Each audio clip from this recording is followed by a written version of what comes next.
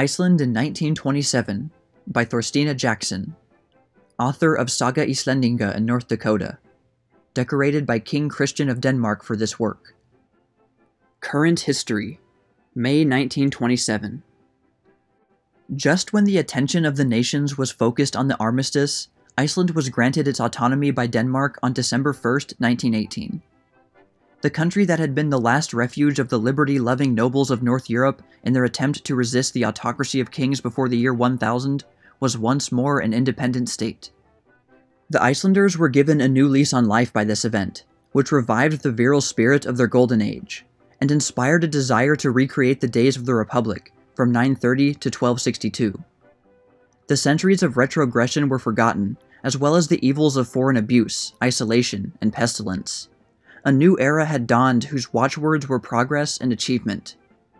The nationalistic movement in Iceland had gradually gained influence from the time when Denmark granted the Icelanders a constitution in 1874, ensuring home rule and free trade.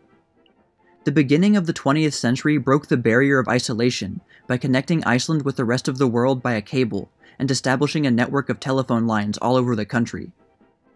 This advance was followed by the building of an Icelandic steamship line that was destined to be an important factor in the country's development.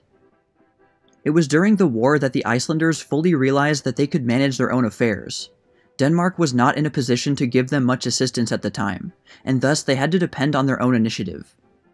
They prospered through the exorbitant price of fish they exported in large quantities to the British Isles, breaking the German submarine blockade and carrying on a very profitable trade. Now and then, they paid the penalty of their daring, and were brought face to face with the grim realities of war. Numerous boats were sunk, but the lure of the British pounds, as well as the realization of the great need for their products, made this risky trade a favorite sport of the hardy Icelandic sailors. Iceland widened its markets during the war by engaging in a thriving trade with America.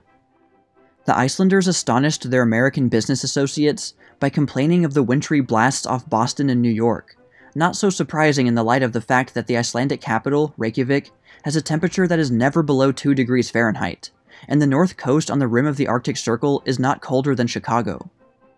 Increased prosperity and more varied activities stimulated the growth of the nationalistic party, and taking advantage of the chaos in Europe, the nation began to bring pressure to bear upon Denmark for more liberty, which finally culminated in the Treaty of 1918, giving the Icelanders the status of a nation with a right to fly their own flag.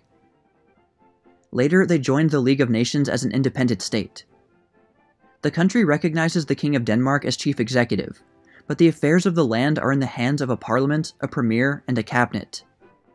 The Icelandic fleet consists of 2 battleships, Thor and Odin, the chief occupation of which is to guard against foreign trawlers fishing within the prescribed limits.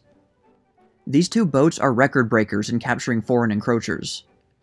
The usual fine is £1,000, all equipment, and fish. Recently, a complaint was made in the British Parliament relating to the exorbitant fines that British fishermen had to pay to the Icelanders, but the injured fishermen were informed that it was not the policy of Great Britain to encourage lawbreaking.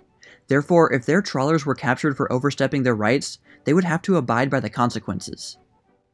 The Icelanders place all the money received through these fines in a fund for building a fleet of patrol boats.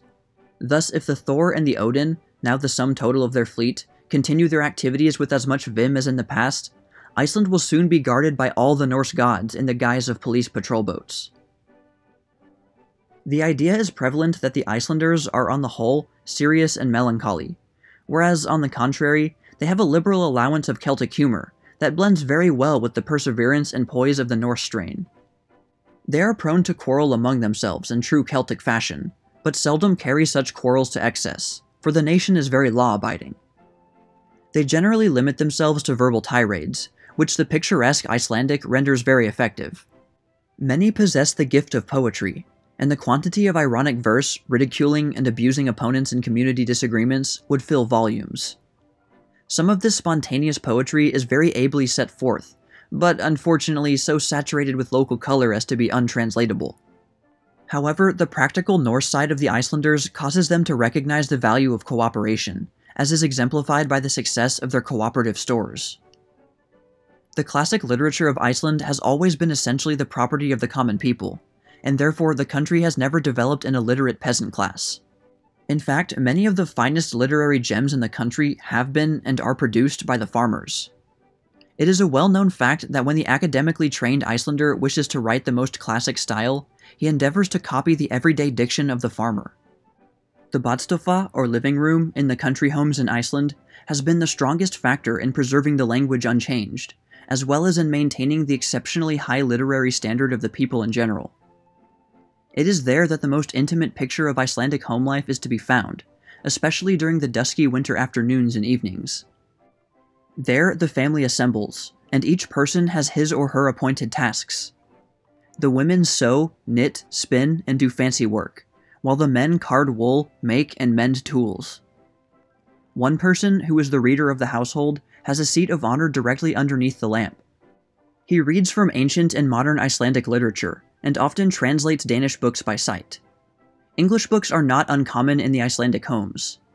The very nature of the Icelandic language is such that it is easy for the people to acquire other languages.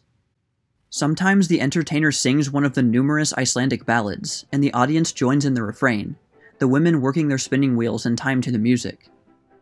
It is in the living room that Icelandic youth receives its most effective training in the literature of the country, and the influence is noticeable in the ordinary speech of the children, which is singularly free from slang.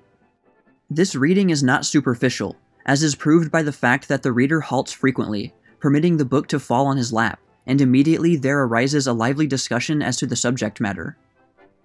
The Icelander delights in arguments, and many and varied are the opinions expressed in this oral analysis. In the majority of cases, this gathering in the living room is brought to a close by family worship. A passage is read from the Bible, or a book of sermons, and the people join in singing hymns. The towns of Iceland are well equipped with schools, but in the country districts, the elementary education is carried out in the home, and the mothers are the chief instructors. A traveling tutor usually spends about 6 weeks on each farm during the winter. It is worthy of note that children in the country communities are ready for high school and comparatively as well prepared as American children of the same age. No class in Iceland is as essentially Icelandic as the farmers. They are first and foremost individualists. They are not particularly progressive in their calling, but they seem to know the art of obtaining the greatest amount of comfort and happiness out of their environment. The Icelandic farmer is a wide reader, and his interests extend far beyond his homestead. The writer made a cross-country horseback tour of Iceland, and enjoyed the privilege of meeting many people in the country communities. She arrived one evening at a farmhouse after perhaps 10 hours of riding across mountains and moors, inhaling the exhilarating air of the north. The first task of her hosts was to satisfy a very keen appetite by the many excellent dishes for which the Icelandic housewife is justly famed. Ability to speak the language broke the restraint that foreigners feel at first, and after a most satisfying meal, the host began to put her through a species of third degree. "You come from a wonderful country, but isn't your population growing too fast? Have you really pitched your tents over there? Do many people believe it was Leif Erikson who discovered America? I understand that they have an Icelandic library of 15,000 volumes at Cornell. Do you think many people read those books?" Of the American presidents, Lincoln and Roosevelt are the most popular.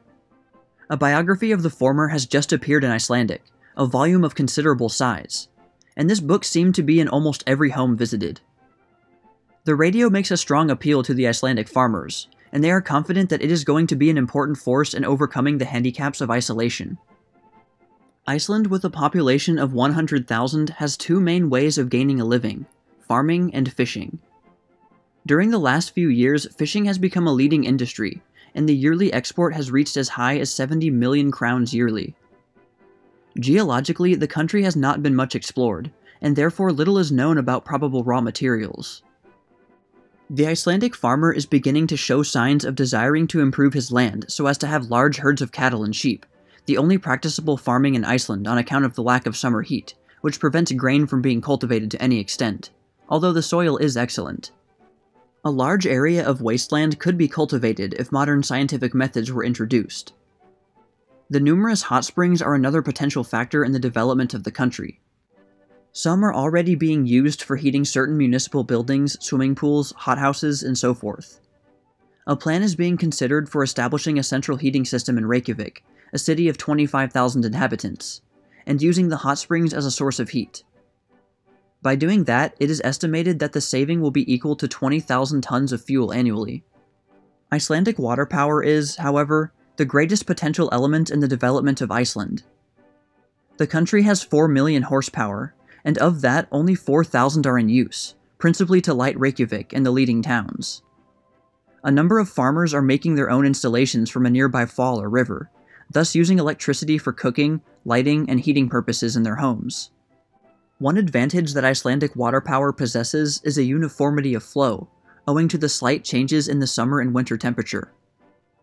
Viewed from the standpoint of industry, the excellent harbors of the country, which are open all year, facilitate transportation.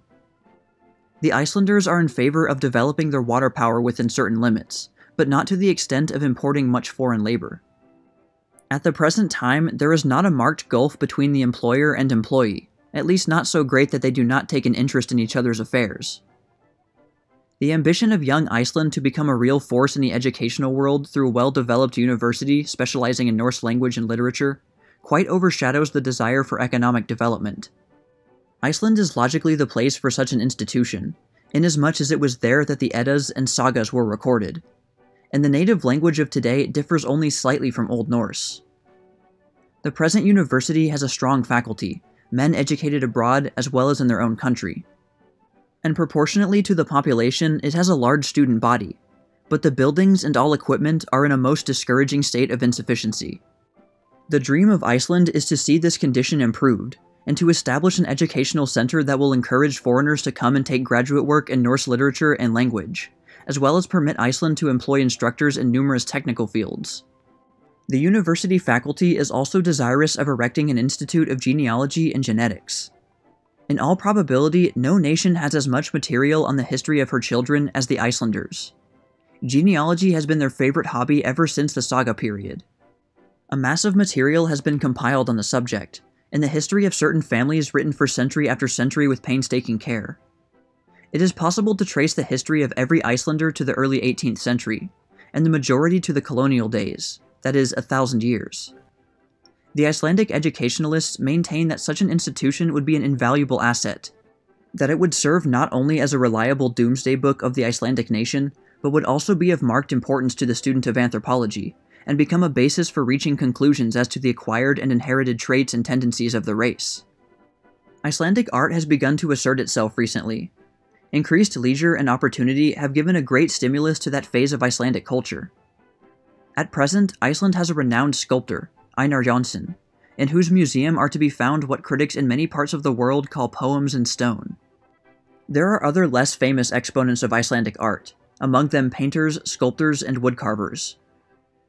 In 1930, Iceland is planning to celebrate the 1,000 years of its Althing, or parliament, established in June 930. It is significant that this millennial jubilee comes at a time when there are many signs of advancement in the country.